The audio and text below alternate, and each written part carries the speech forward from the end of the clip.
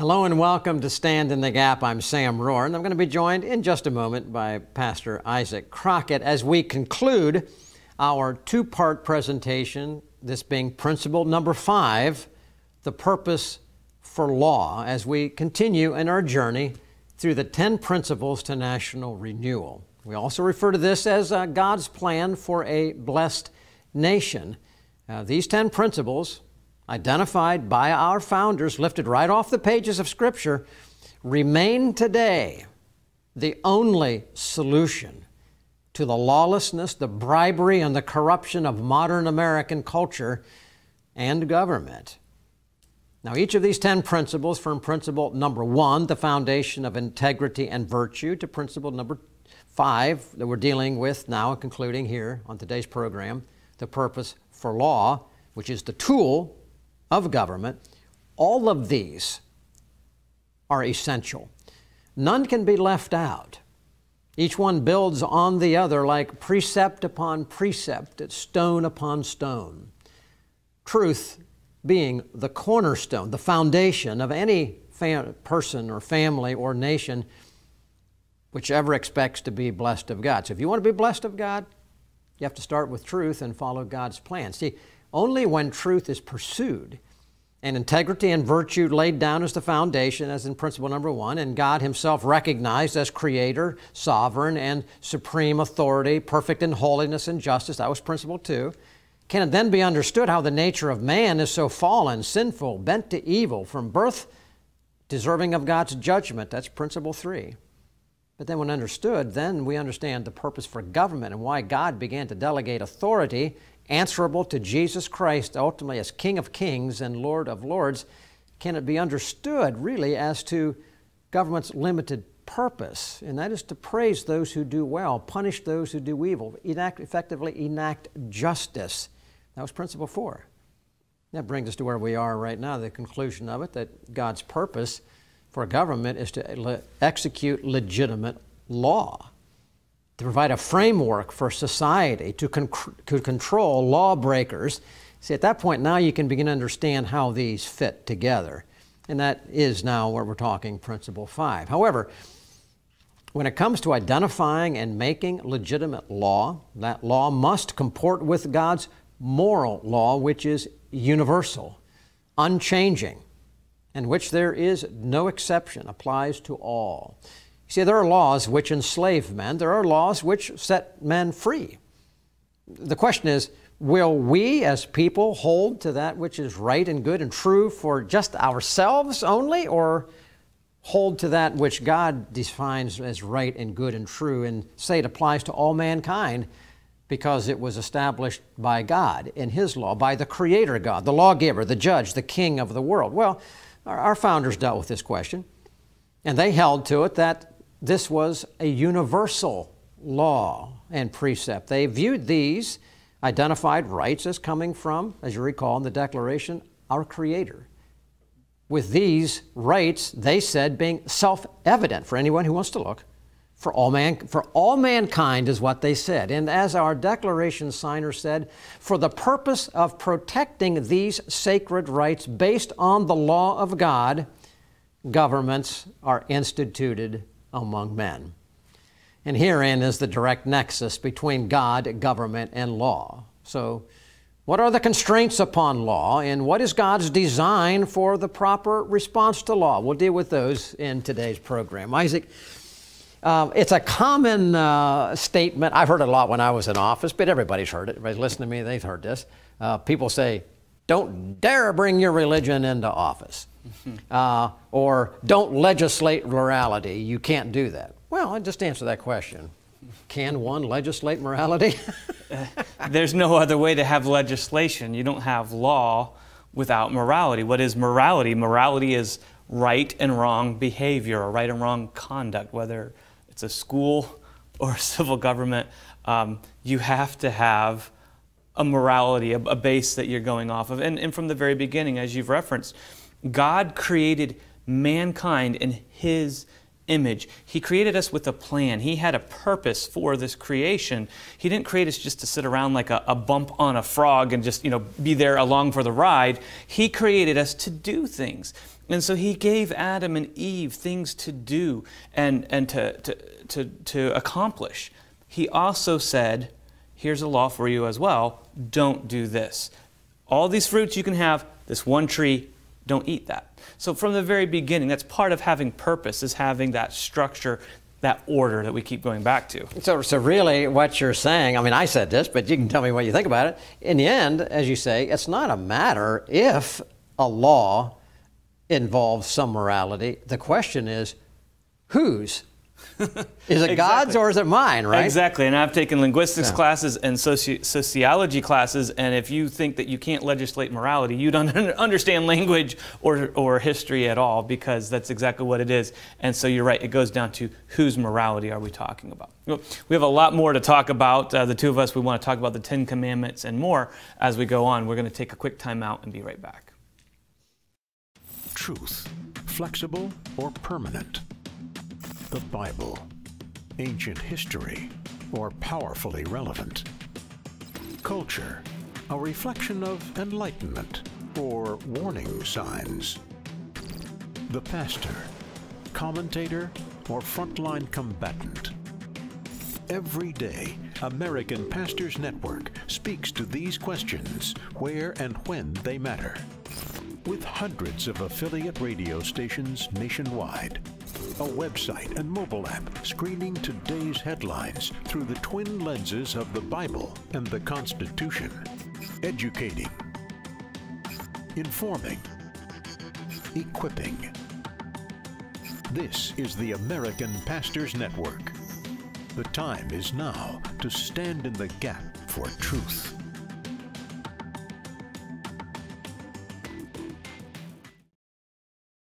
Sam, we started this program out by saying, you know, this idea that you can't legislate morality. That doesn't even make sense, because legislation, laws are morality. But the key that you brought in was, whose morality are we going to follow? You know, and we could go into that. But God has given us law. And when we talk about the law, we talked about this on the last program, we often think of the Decalogue, the 10 Commandments written in stone for us. Can you maybe go into that? As we talk about law, can you maybe help us understand how the 10 Commandments relate to law as we know it in a nation like America? I can, Isaac. I'll just be very, very simple in this regard. The 10 Commandments, God's 10 Decalogue moral laws, have always been the basis for American law. It is the basis for Western law.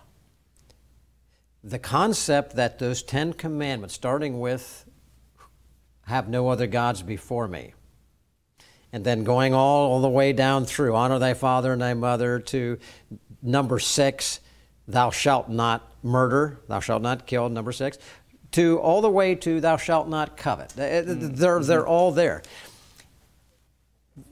See, all of those, put another way, the concept of the 10 Commandments as coming from God the authority, and what we described, God is, God created, sin came, redemption is God's idea, biblical worldview. Those concepts are distinctively Western law. We all sometimes refer to as a Judeo-Christian worldview. But that is why at one point in time, Isaac, the 10 Commandments, and in still most cases, they're still there, hang behind every courtroom in America, because that is the basis for our law. It's amazing that anybody would stand up today and say that God had nothing to do with the founding of America. That our law, you don't bring up morality when we talk about thou shalt not kill. Are you kidding me? Don't bring up the idea thou shalt not covet when we talk and we witness bribery and corruption in office today. Or thou shalt not steal, when frankly legalized theft is occurring as we speak. Every time those in office on our state or federal level vote taxation from the people for things not the purposes of government, it is theft. Oh, it's all moral. Well, frankly, it's all most of it's immoral, right? All right, but the Ten Commandments as a framework of universal moral law, because they come from God, they never change. So no matter what civilization in the history of the world, whether it is Korea or Japan or Russia or the United States, from God's perspective, they're all going to answer to Him on how they deal with the moral law. And so what has man attempted to do in this nation that's rebelled against God? You get rid of the Ten Commandments. And of course, we know they did that back in the 20th century. It seems like a long time ago, right? The judge ruled, the court ruled, it was not proper to have the Ten Commandments hanging on the walls of our public school classrooms. And they said in the court case, literally, Isaac, they said that they said this: if those Ten Commandments are hanging there, it's possible that a child may read them. Yeah. And if they read them, they may venerate them or do them. They said this is not permissible. So now we have no Ten Commandments on the walls. Obviously, our children can't read them. Therefore, they certainly can't do them. And we wonder why we have trouble. Well, we're going to back all the way. Our founder said, William Penn said, and those that were around that point, when they were laying out, is it possible to come up with this holy experiment in freedom of self-government under God? And they went to the Old Testament, and they went to Deuteronomy, and they looked at all the things we're talking about in these principles. They said this, that this concept of a self-government under God could only happen if the people individually submitted themselves voluntarily to the Ten Commandments of God. And those who would be coming into office would limit their actions in office according to God's Ten Commandments. You see, Isaac, we can't get away from it. God's blessings are linked to God's law. Justice in government is linked to God's law. Any law which counters God's law is illegitimate law and brings great harm. To the extent that we mirror what God says, freedom can happen, justice will occur, and God's blessings will flow. That's pretty much what it is. Now, let me go here. There are people. It existed back then, Isaac, even with the king, and it became a matter of discussion in the days of our founder, where there was a problem with the king would make law. He was everything. He made the law, he enforced the law, he interpreted the law, and there was a problem because he thought he was above the law. That was a problem. So what's a principle there that they put into effect that we ought to remember today? Yeah, that Lex Rex principle, I think the law over king, goes way back even before King George, and it goes back even into Bible times. But it's so ridiculous when people try to hide from these things. It's like a little child trying to close their eyes and say, I don't see you, so therefore you don't see me. God sees it all. And when kings behave this way, where they don't put the law above themselves, they think that somehow, like you said, they can create and enforce a law, but they are not held responsible by it. And it's not just kings. You see it all the time in government. Lower levels of government, higher levels of government, and enforcement of it as well, where people think that they are above the law. If it's a father in the home or a mother that they tell their kids to obey certain things, but they do different things, it totally corrupts what God has put their authority there for, and it can turn their kids against all sorts of types of authority. And it goes all the way up the line, all the way to governors and presidents. If they don't obey the law, if they're not under the law, it can corrupt the whole system. And that is what we would call a tyrant. A tyrant is one who thinks that he or she doesn't have to obey the law. They can do everything else, but they don't have to obey the law. And that's not how God designed it. God's design was His authority is then mitigated out through these other authorities, and it keeps going. But all these authorities answer to Him. How is this? Maybe you could kind of take us through explaining that. You know, why God put that there in such a way, this God of order. Well, Isaac, God laid it out. But before I go there to say, because there's conflict that occurs, but I want you to, if you don't mind, can you pursue this just a little bit more? Because you're talking about the fact that no one is above the law, the Lex Rex. That's important because in the administration of law, we should be pointing to the God of heaven, being under authority. So the Scripture does speak about the law and a purpose of the administration of it should do something. Explain that, if you don't mind here. Right. Okay. So in the New Testament, Paul, who was such a legalist, he was a Pharisee of the Pharisees. He loved the law. And again, we're referring to biblical laws, the Ten Commandments and the Old Testament laws. And he gets transformed, completely changed. Paul, the apostle now, and he writes to the Galatians. He says that the law was our schoolmaster. It was there to teach us things about God and to keep us as kids from going into our own demise. But he said it was a schoolmaster to bring us unto Christ. And you can read this in Galatians chapter 3, verses 24, 25, and even into 26. He says, but after faith is come, we are saved, we put our faith in Jesus Christ. So Jesus came and he fulfilled the law and he had victory over all that and gave us salvation through him. Since then, the schoolmaster brought us to him. He says that faith has come, we are no longer under a schoolmaster. But see, Isaac, the idea there, again, this is all part of God's plan of redemption. In a biblical worldview, all ties back into exactly what we've talked about. God as creator, perfect.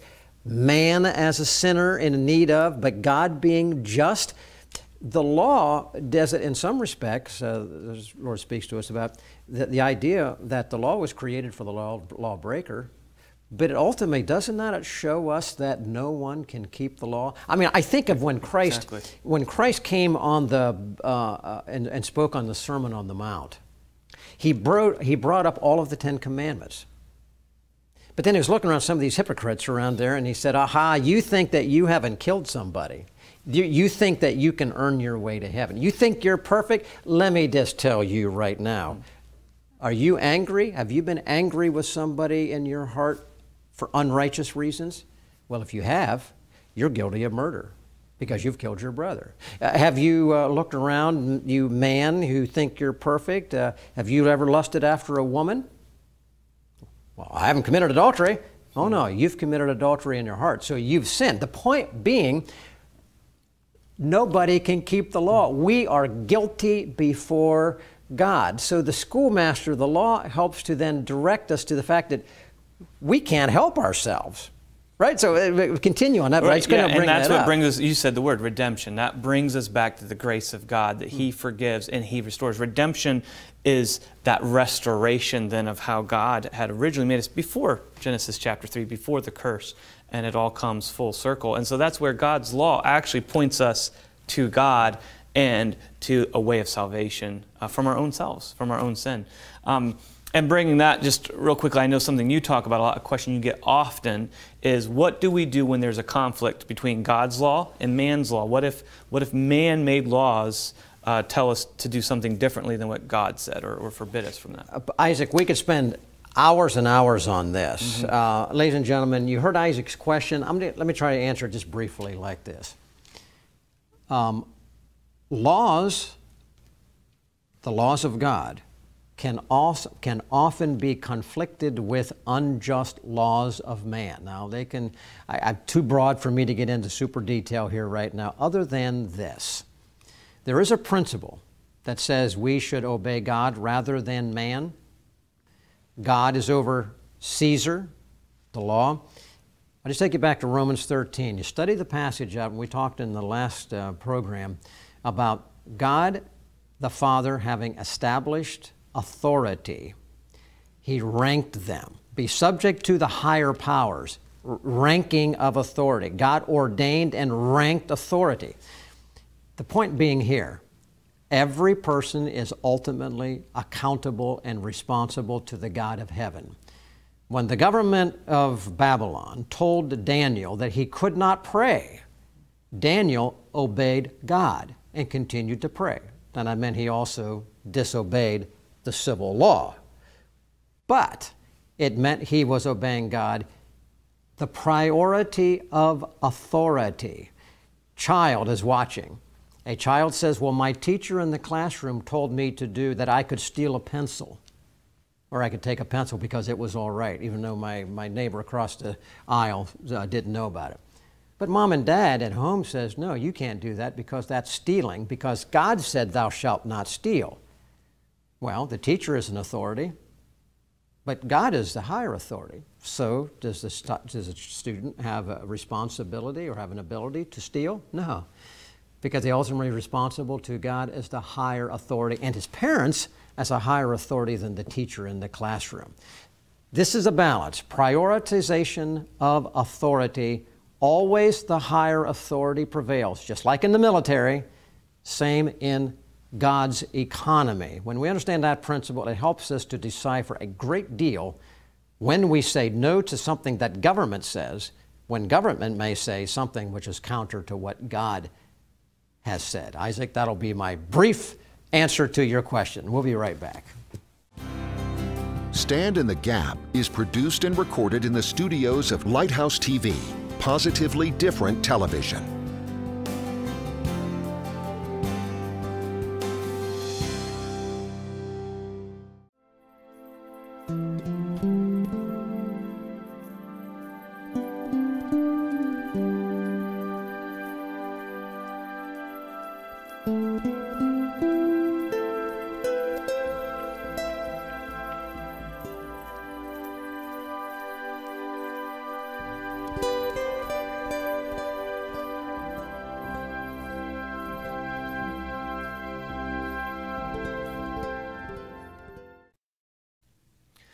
Sam, we've gone through now, this is the second part, the second program on the law, the biblical purpose for law, and that is number 5 in the 10 steps for national renewal, the 10 steps towards turning our nation around, or at least our lives personally around. There are things that we can be doing. We don't just throw our hands up and say there's nothing to do. We can do these things to see our nation renewed, but this is number 5. So we're at the end of the program, we're running out of time. Maybe you can kind of take it and tie it into where we've been going through and the programs that are left to come yet. Isaac, I think, as we're saying, if those who are watching us today can understand, and in the series can understand, that these principles that we are identifying start with truth. It starts with we have to understand who God is. We have to go that direct, fear God. And then we have to determine to keep his commandments. Ecclesiastes 12:13 talked about that. The whole duty of man. At the end of the day, what's the whole duty of man? Fear God. Keep his commandments. The results are there are wonderful blessings that come as a consequence of fearing God and worshiping him, keeping his commandments. But on the other hand, there are extraordinary harm and damage and judgment. God calls them cursings in Deuteronomy 28 that will occur and fall down on people and nations when they say, we've got a better way. And that's the temptation of man, because man is sinful in his heart. And that'll actually lead us into the principle number 6 that we'll start with next week. And that deals with the tendency of government, the tendency of those in authority. And I'll just tell you briefly where it goes. The tendency of all of those in authority is to consolidate power because you never have enough. It's like the person who worships money. You never have enough, right? Those who are in positions of authority, who don't understand that they are under authority as ministers of God, Romans 13, will seek to, and this is what our founders, Penn talked about this, and our founders talked about it, they will seek to consolidate power, and they will seek to usurp the worship of God. Government always seeks to become God. That's what we see today in policies coming out of government. We want to make people dependent. I don't, but there are people who want to make people dependent on government by saying there is no God. Throw out his 10 commandments. Don't pray. Redefine marriage. Redefine human sexuality. Who makes the determination then? We will. We'll tell you. We'll tell you what you ought to do, what you ought to think, what you ought to stick in your arm. They become God. So, ladies and gentlemen, that's how all these pieces fit together. I'm glad that you've been watching us today, and hopefully that some of what we have said so far in this series has been helpful. I encourage you to go back. You can find all of these programs. Watch them again. Share them with your friends. Perhaps let them know that God's Word does lay out everything we need for even these perilous days in which we live. God's blessings have always been certain for those who fear Him and keep His commandments. I pray that you will make that commitment this week. Again, pray for us. Consider partnering with us financially so that we can continue to get this information out for the glory of God.